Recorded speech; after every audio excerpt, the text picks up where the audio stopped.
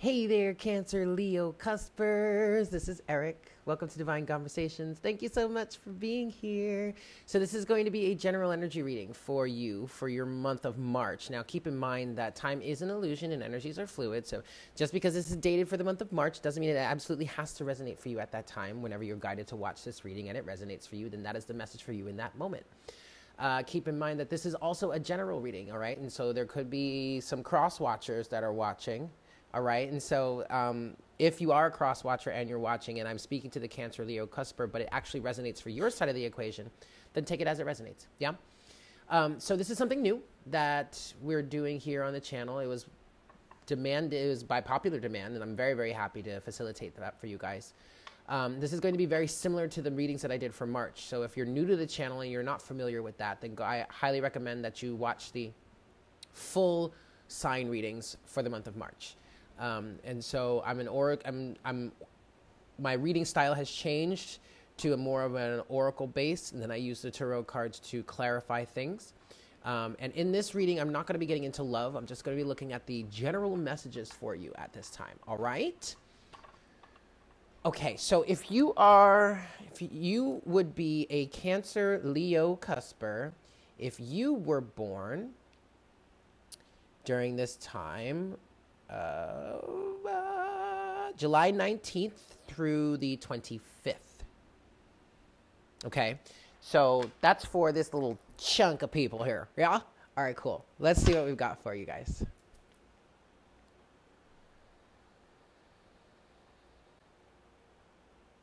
Hi, Spirit. Please make me a clear channel for all Cancer, Leo, Cuspers at this time. Please bring forward the best messages to serve the highest good of all involved for the month of March 2020.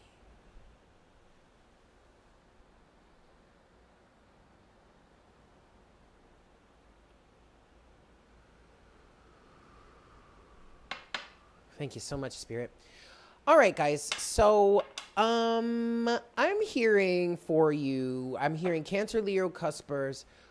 You guys, or whomever I'm channeling for, it feels like some of you are living in a fear-based reality, and wisdom is coming into the picture. And I guess you're starting to understand that, or at least you're starting to become aware of that, which for some of you could be bringing forward even more fear.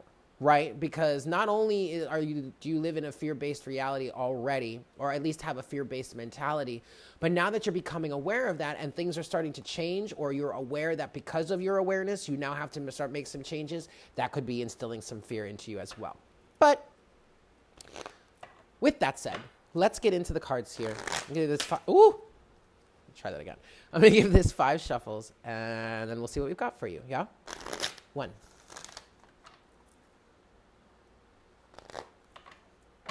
2. For my Cancer, Leo, Cuspers. 3.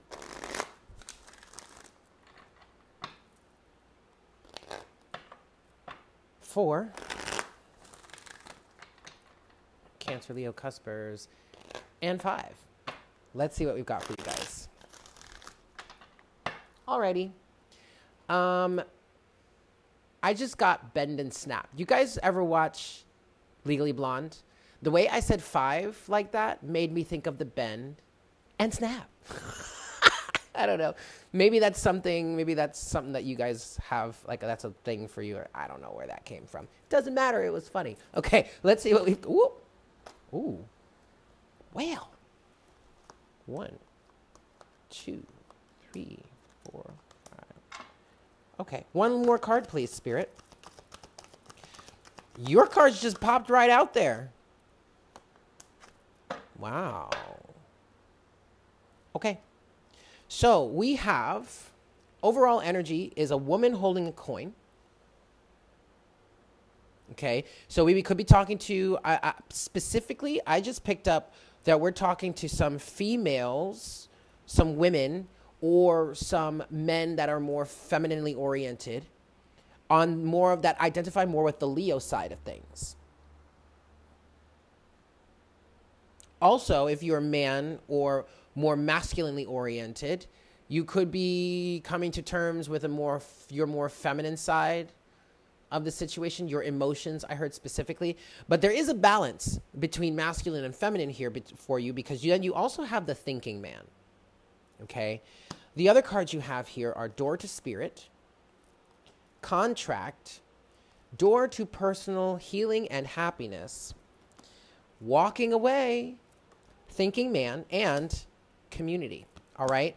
So, fear-based reality, hive mind mentality.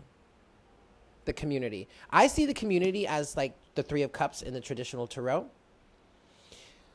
And I'm looking at this Contract card, and I'm kind of getting time is up, especially with walking away here. All right. So and it's in terms of this fear-based reality. It's a fear-based reality that has been instilled within you by your surroundings, by your environment, by your family, by your friends, by your colleagues, by your professors, your teachers, your guides, your mentors, whatnot, whatever.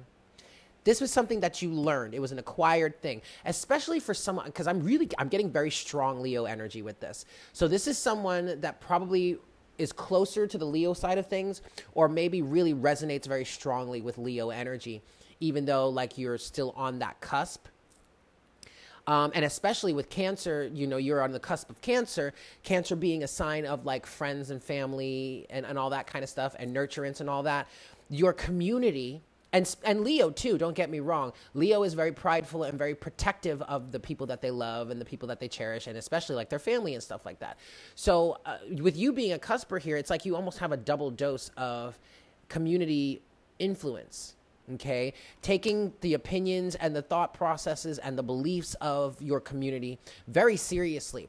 But this is to a detriment to you, because in essence, with Door to Spirit here, it's kind of cut you off from your belief in the universe, your belief in the unknown, whether this is something that you believed in the past and then that changed because of the people around you, or this is something that, you know, your soul knows. I mean, ultimately, our soul knows all of this, right? Our soul is intrinsically aware of how powerful we are and how we can manifest with ease. But then we come into this three-dimensional world and we're basically indoctrinated within it, and then we lose sight of all that. I mean, when we incarnate into these lives anyway, we cross the veil of forgetfulness, so which is very strong. So we forget everything about who we truly are, right?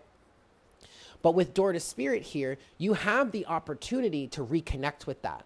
You have the opportunity to put this contract to rest. It's a soul contract, okay? And you have the ability to walk away from what doesn't serve you and walk right through a doorway to personal healing and happiness, okay? But you're really thinking about this.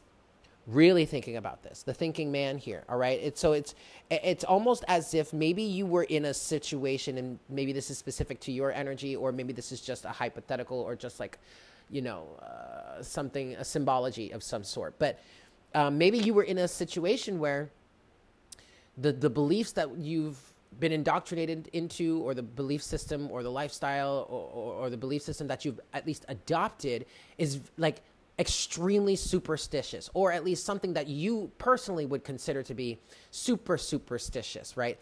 But now you're thinking it through and saying, well, wait a second, it actually doesn't have to be that way if I don't want it to be that way. There is definitely an energy of breaking free from the hive mind and energy. And with this woman holding a coin energy, I'm getting two different things. One, this is for someone who is more femininely oriented, or at least a woman. But two, it's like you're bringing feminine principles of receptivity and magnetism and magic and mystery and psychic ability and all that stuff. It's like you're grounding that into the physical, practical world, instead of it being such an esoteric thing, something that's all woo, you know, that's all, you know, all the crazy, like mystical stuff. It's like, no, you're actually practically bringing it down to earth to use it, or to the ground to use it in practical ways. So fear-based mentality in this sense would be, you know, you can't rely on spirit to pay your bills. Well, actually, yes, you can. If you maintain your alignment with that, which also would be what the Queen of Wands would represent. And I'm kind of seeing a Queen of Wands energy in this woman holding a pentacle or holding a coin. Technically, if you really want to associate it with a tarot card, this would probably be the Queen of Pentacles. But the energy that I'm getting from this, especially since we're talking about Cancer, Leo, Cusper, and Leo is a fire sign, I'm definitely getting Queen of Wands energy with this, but also with that black cat, because the Queen of Wands has the black cat on there, and the black cat can symbolize magic. But it's like the Queen of Wands, in my opinion, as a reader, is a physical embodiment of the law of attraction, right? Getting into alignment with what you want and then allowing it to come to you. But fear-based thinking or a fear-based reality or mentality would say, you can't do that. You have to work for it. You have to grind for it. You have to get up every day, ass crack of dawn, and do everything that you possibly can to make sure that you have your finances in order. I mean, sure, you could live that way. But the thinking man says, wait a second, I don't have to. See? Okay. So I definitely see you guys walking away from something. Walking away from things that continue to hold you back. No longer allowing yourself to be held back. I know that's right, y'all. All right, I'm going to get into the tarot here. I want to get a little bit of clarification for you. I want to clarify. The first thing I want to clarify is this door to personal healing and happiness.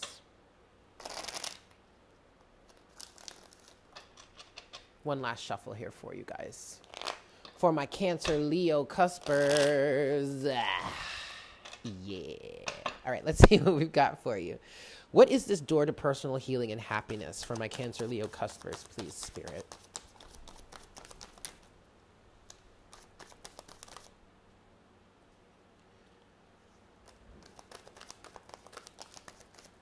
Oh, wow.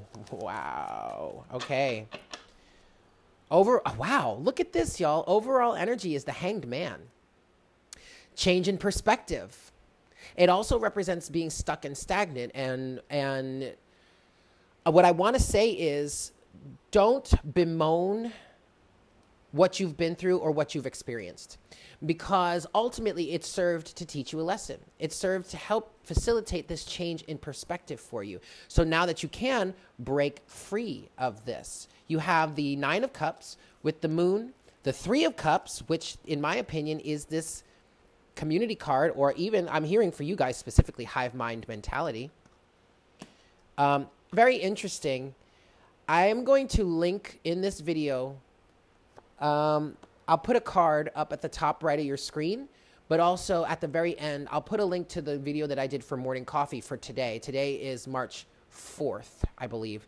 But it was very much talking about this topic. And as I'm going through this reading, I'm being reminded of it. So I'm gonna put that in there. I highly recommend, if you resonate with this reading, then you should probably watch that morning coffee reading that I did.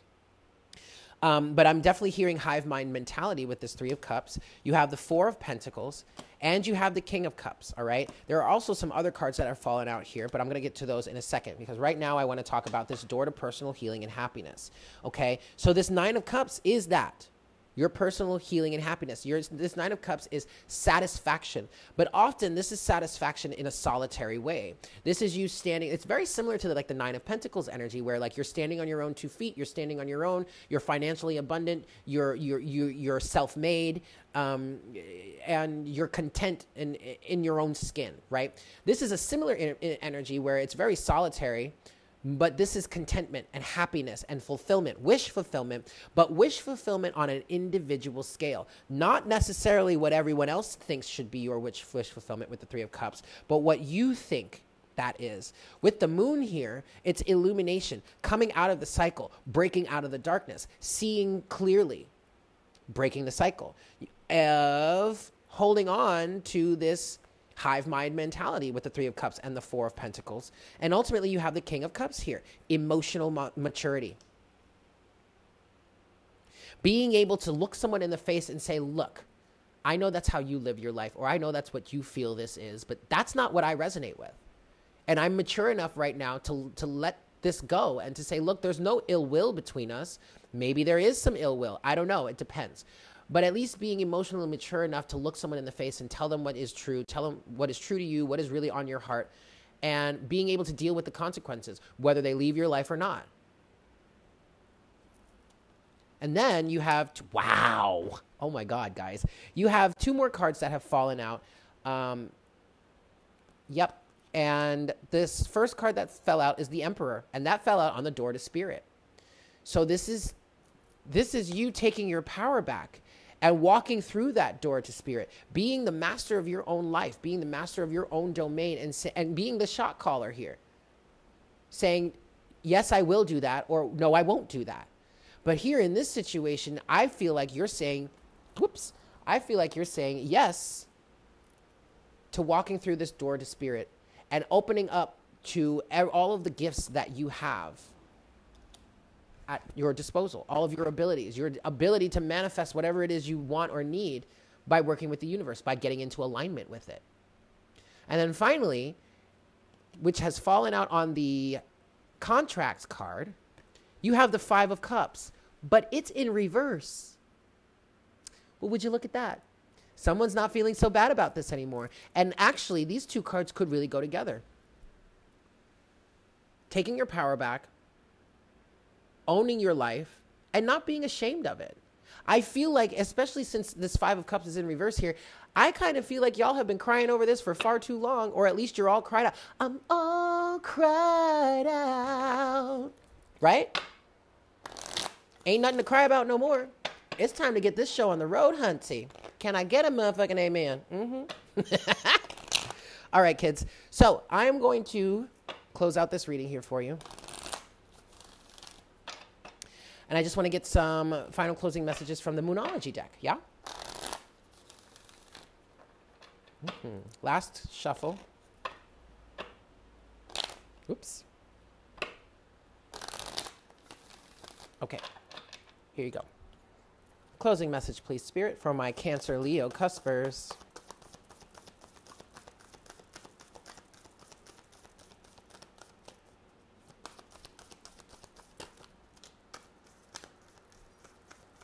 Okay.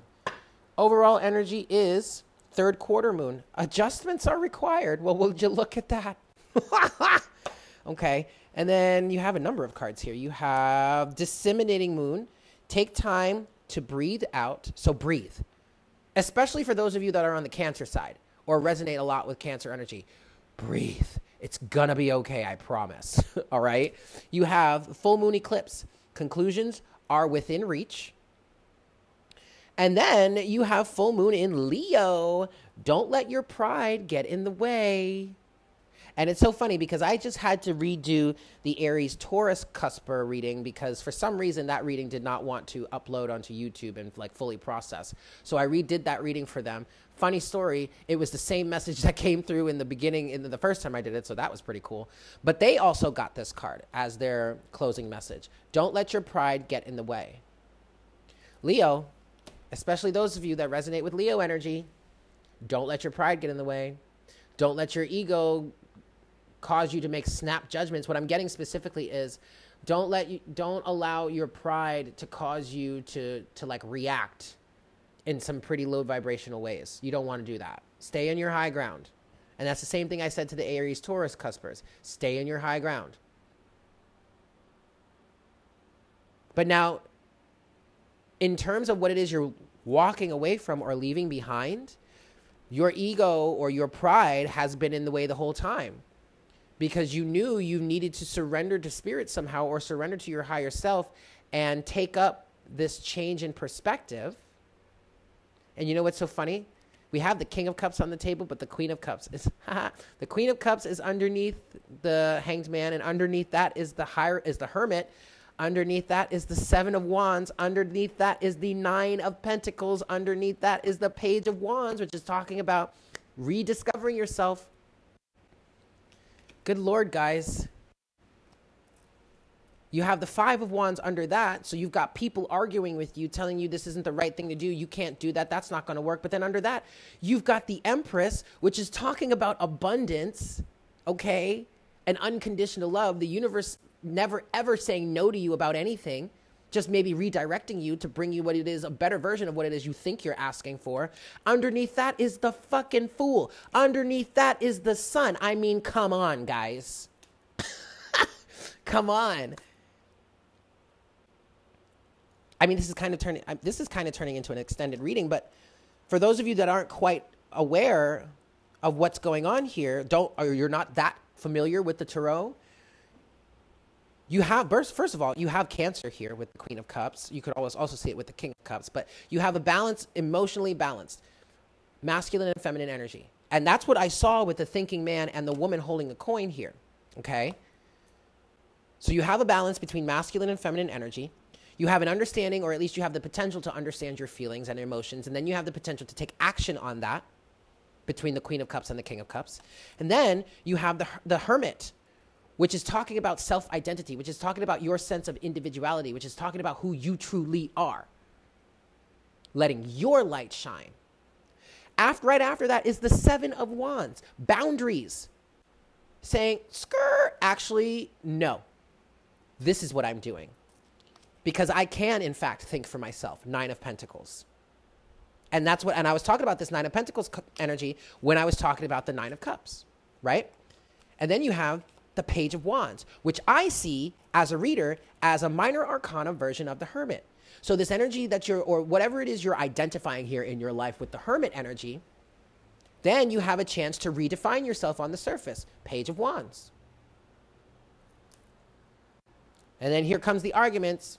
Here comes the peanut gallery. Here comes all the other people in the external reality trying to tell you what to do with your life. And you know what you do with that? You do a little bit of this. Skirt. Stop right there. I have the abundance of the universe at my back. I am going to take this leap of faith, and everything is going to be okay. So I'm going to need you to fall back and not cross the line. There you have it, guys. I'm going to leave it there. Thank you so much for tuning in. I hope this was helpful for you. If you would like a look into your own personal situation, please don't hesitate to email me. All of the information is in the description box below. But with that said, I hope you guys have a great month, and I look forward to connecting with you again very, very soon. Yep. Take care. Mwah. Bye.